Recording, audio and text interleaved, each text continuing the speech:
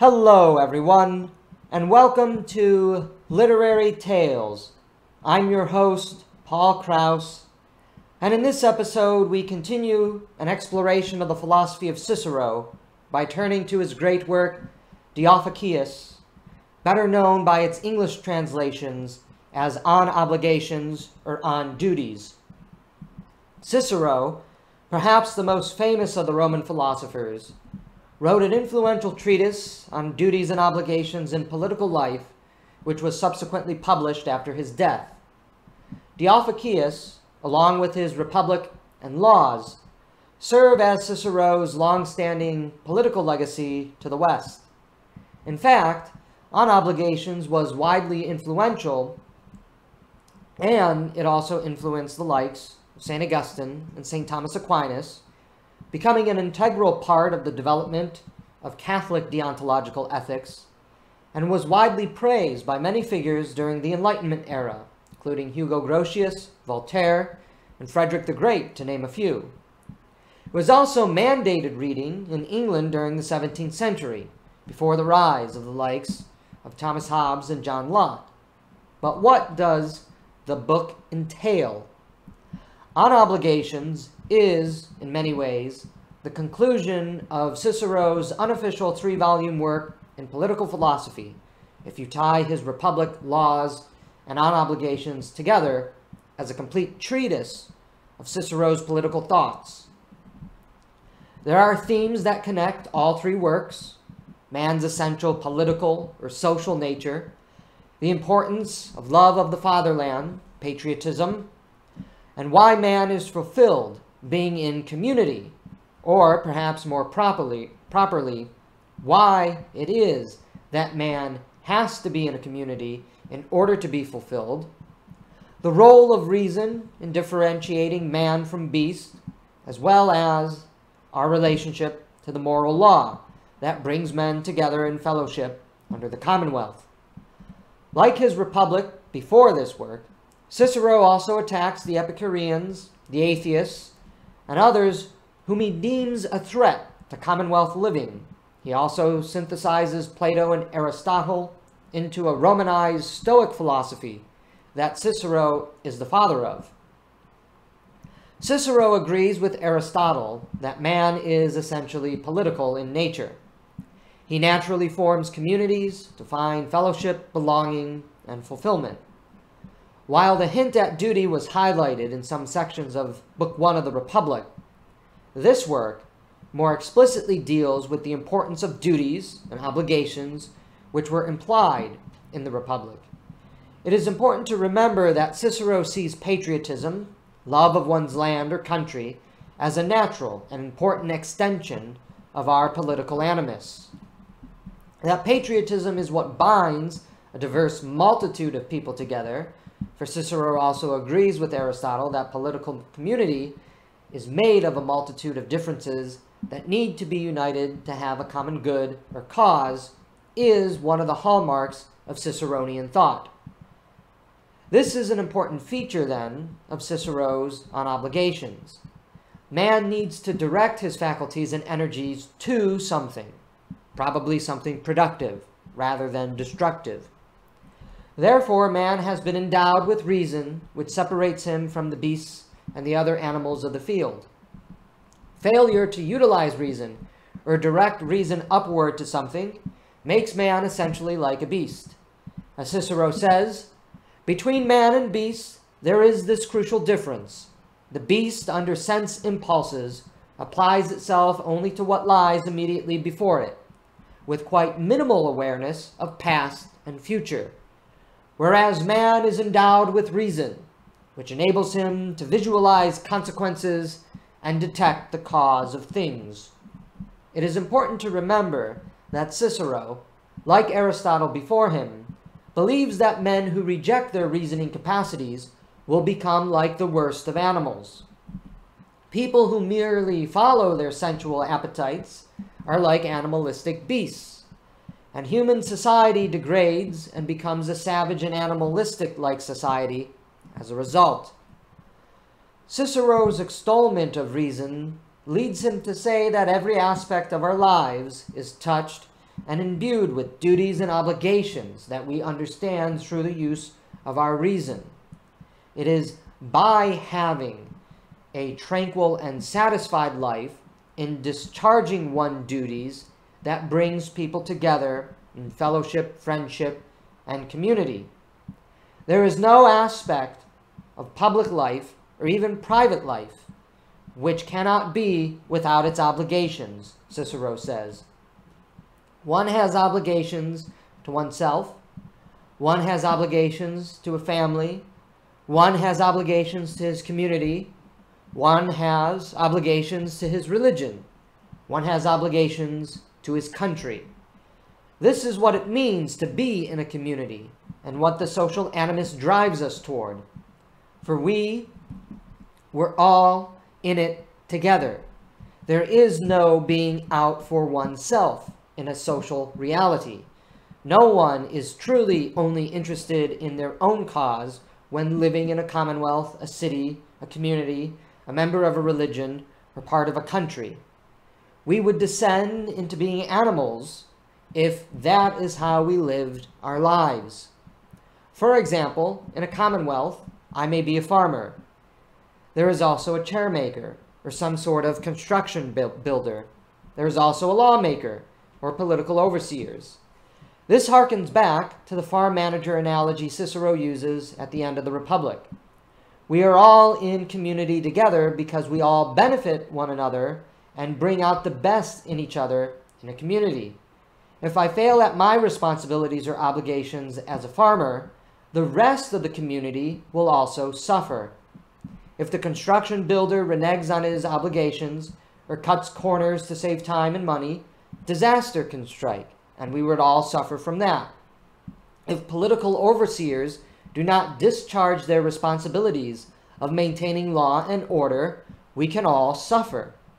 But if I do my duty as a farmer, not only am I fulfilled as a farmer, but others benefit from my dutiful work as well. This goes for the same in any job, any employment by anyone who has work and is a member of a community. By discharging their duties to whatever particular vocation they are engaged in, not only are they exceptional and fulfilled in that vocational life, we also experience positive benefits from their success. No one's success is purely their own. Cicero argues that there are two types of injustice, and these two types of injustice are sure to wrinkle the feathers of certain moderns who think that justice is just a form of activism and change. The first injustice is one that everyone is probably familiar with: bodily harm and failing to help others who have the power to do so. Continuing, the second form of injustice, Cicero makes the startling claim that will undoubtedly strike at the heart of modern atomistic individualism.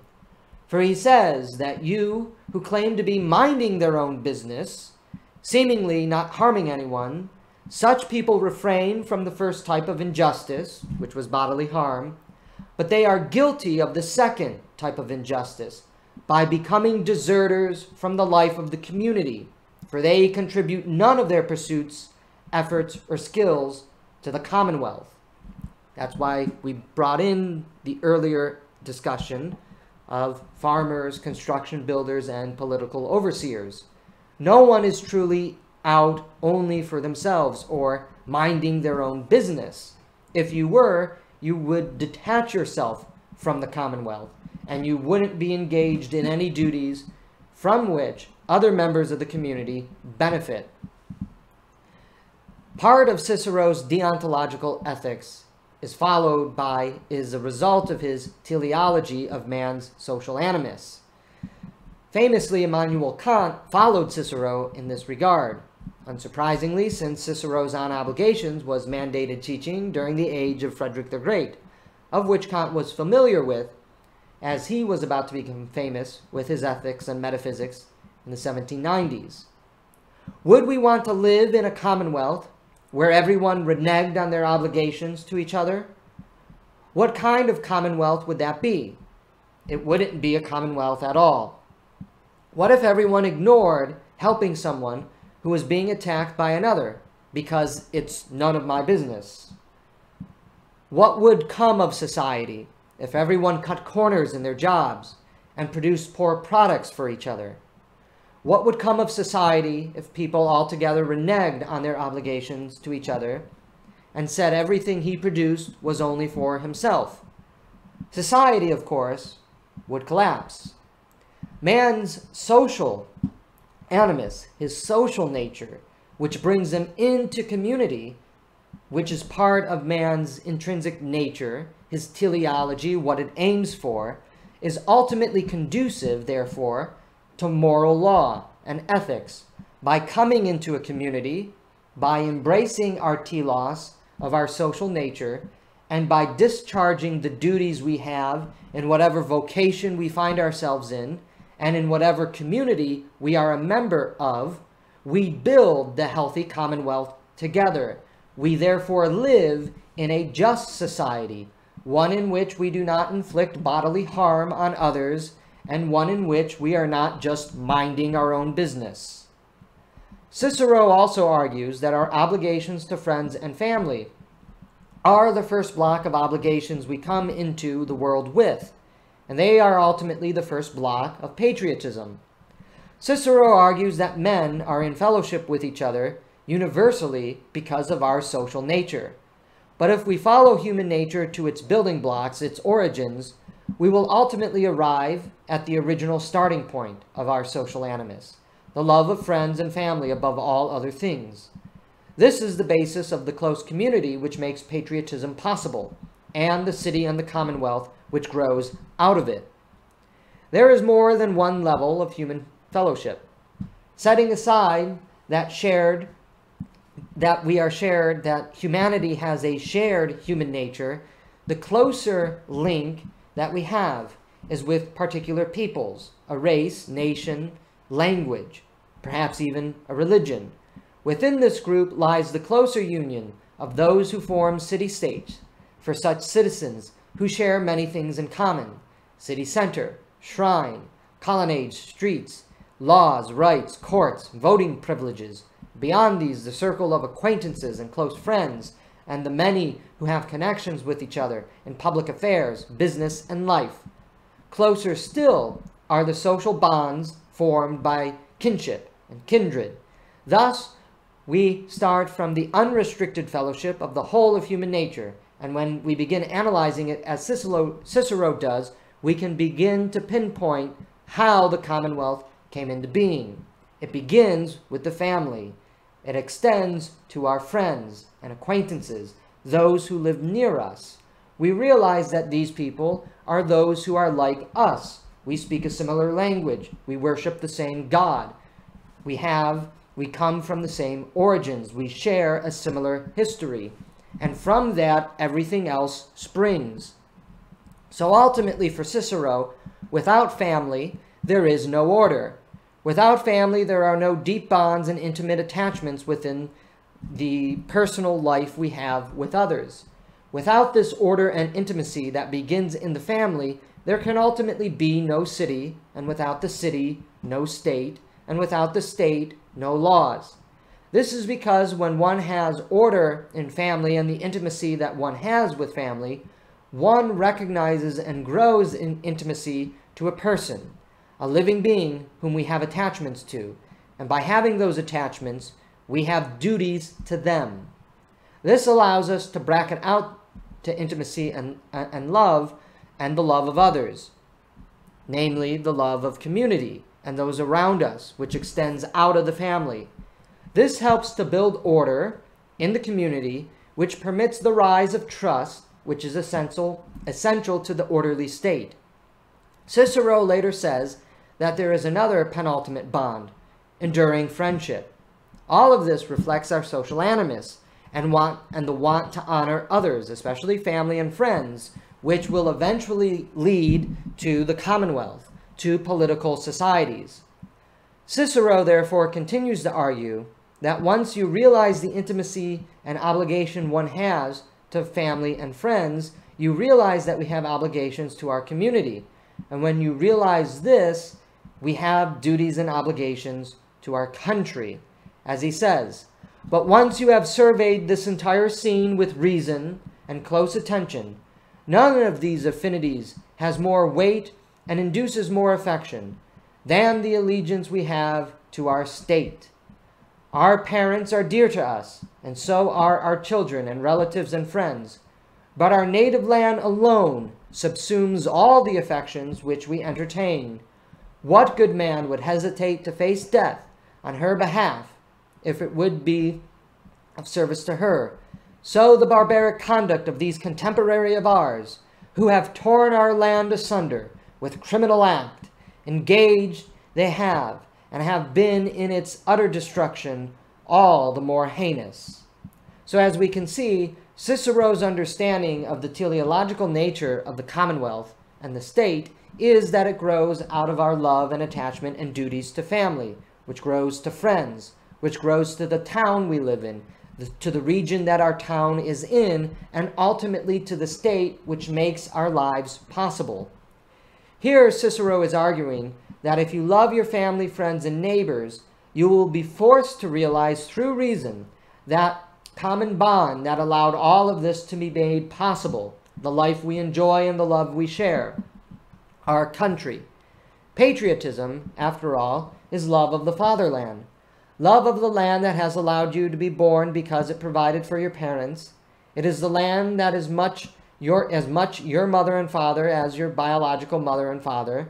It is, and if this land were to be destroyed, then your family were to be destroyed. Therefore, just as you love your family, you love your country, and you will defend it.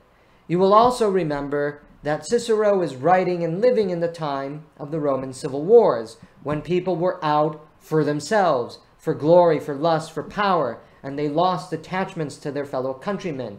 Religion was in decline. You can see then that Cicero is also making comments about the nature of the Caesarean civil wars and the decline of the Republic. We have lost our love of our fellow man, our fellow citizens, our families. Brothers are murdering brothers. Sons are murdering fathers. Fathers are banishing their sons. No society can live in which that kind of social conflict emerges. If you have duties to your family, your friends, and your community, you will realize that you have a duty, therefore, to your country too. Winston Churchill, for instance, was a famous Ciceronian, and you can hear overtures in his famous speech to the British people after the Battle of France. Churchill was also an avid reader of Cicero, and you can probably hear now the Ciceronian echoes in his speech. What General Vagon called the Battle of France is over. I expect that the Battle of Britain is about to begin. Upon this battle depends the survival of Christian civilization. Upon it depends our own British life and the long continuity of our institutions and our empire. Let us therefore brace ourselves to our duties. You will also probably hear Ciceronian rhetoric and echoes in Horatio Nelson's famous phrase, the Battle of Trafalgar, that England expects every man to do his duties. Furthermore, what Cicero says will again probably wrinkle moderns. Love of family and those who are like us is very natural. We love our family and we love those who are similar to us, people we know, we understand, who share our values. In fact, those who think that this is unnatural are guilty of the worst folly and ignorance. Such people will bring about the dissolution and the destruction of everything our ancestors had worked together to pass on to posterity. What Cicero is saying is that fellowship and community is natural to all persons, but then it becomes particular to the land, the country, the native language, the religious community that we come from. Therefore, we can see how universal human nature is social. All people are brought into communities, but we can also see how human nature is particular. We develop particular bonds, particular duties, particular obligations to those who are like us, to our family, to our friends, to our local communities, to our church, to our city, and to our country. Another aspect of Cicero's On Obligations is that man's social animus needs direction. This returns us to what Cicero said at the beginning of his work about man being man, utilizing his reason, or becoming a beast, becoming dominated only by immediate sensation and sensual wants. Man's social animus, when directed only to himself, leads him to live a life like a beast. Man's social animus, when directed to the commonwealth, the common good, and the city, leads to productivity and health to oneself, but also to one's family, friends, and city. Cicero says, perhaps counterintuitively at first, that demagogues and those eager for power, as well as those eager for leisure, share something in common. They put their own interests above that of the commonwealth. Those who only want power are all about themselves, and those who are eager for leisure are also only about themselves. Cicero says this is not wholly contemptible. We all want to enjoy some degree of leisure, and we all seek to have some degree of power. But never should this become the entire focus of our lives and energies, for this would just turn us into decadent animals. Leisure or self-interest must always have a tie to public duty. This is what the social animus aims for with the project of the city, as well as the idea of philanthropy. The city cannot come into being without a multitude of people working together for something and sharing their fruits with each other for something. The construction, well-being, and preservation of their society. It is their construction. It is theirs to take pride in. It is theirs to preserve and to pass on to their progeny. In other words, the duties we have to each other are enduring, in that these duties we have to each other in present living honor the duties of those who have come before us, and we pass on those duties to those who are coming after us, the next generation, to continue this great project of building a society into the future. This endeavor of construction gives greater meaning and purpose to our lives. We honor the past, we look forward to the future. It is also an act of defiance, for as even the more modern philosopher Gilles Deleuze said, the act of procreation and creative construction is a defiance of death. Cicero is arguing much the same. How we respond to our duties and obligations is reflective of our belief in destiny, either that we control it or we will allow others to control it for us. If we control it, we can be said to be free. If we allow others to control it, we are slaves. And therefore, we should aim for freedom. We should aim to control our own destiny. Cicero suggests that our duties and obligations, beyond making meaning in our lives and leading to fulfillment, needs directions. For even what Augustine called the inward curve to the self, that becoming like a beast that Cicero talks about, is itself a reflection of duty, duty to the self, namely in the form of satisfying animalistic desires. However, wherever human action is directed, we are directing it to something. Cicero is calling us to a higher calling in our social animus and our desires and our appetites. If we were to only live for ourselves, this is not humane, and this is certainly not human living. We would be living like the beasts. Thus, Cicero is arguing that we need to persevere and endure in our obligations and duties to others. We must labor, and labor piously. Thus we see Cicero's essential stoicism. The desires we have need to be tamed and directed to higher things. This is the orientation of man's desires and energies to the commonwealth. For it is in the commonwealth that our desires can be put to good use, controlled by our reason, thereby humanizing us, and we can discharge our primal desire of satisfaction through duties to others, leading to intimacy, love, and fellowship with our family, friends, neighbor, and ultimately our countrymen. Cicero is also writing throughout the work that the natural law is the social and moral animus, insofar that following the social animus makes men moral. less like beasts, leads them to intimacy with one another, allows them to grow in understanding of the way of the world, and how following the social animus as a reflection of natural law leads to the duties that one must engage in to live a happy and ultimately fulfilled life. The good life is not possible without the social life, for if man lived alone, he would be miserable, unhappy, and if able to survive, only by living a bare life of foraging and struggling, much like the animals. But more likely, as a result of his being alone, he would die very quickly because of his isolation. Reason, which is the key reality of man's soul and what separates us apart from the animals, pushes us to the realization of patriotism, deontology, love and duties to family and friends. All are wrapped up in the social animus and must be brought together in union through social duty and obligations, whereby contentment is made possible in fulfilling one's duties, and the society in which we are working and living in is peaceful, tranquil, and prosperous. And that is what actually gives us greater power, greater freedom, and greater leisure, not by being interested only in ourselves, but by laboring for the common good of others. Failure makes us angst-ridden, feeling guilty and ashamed.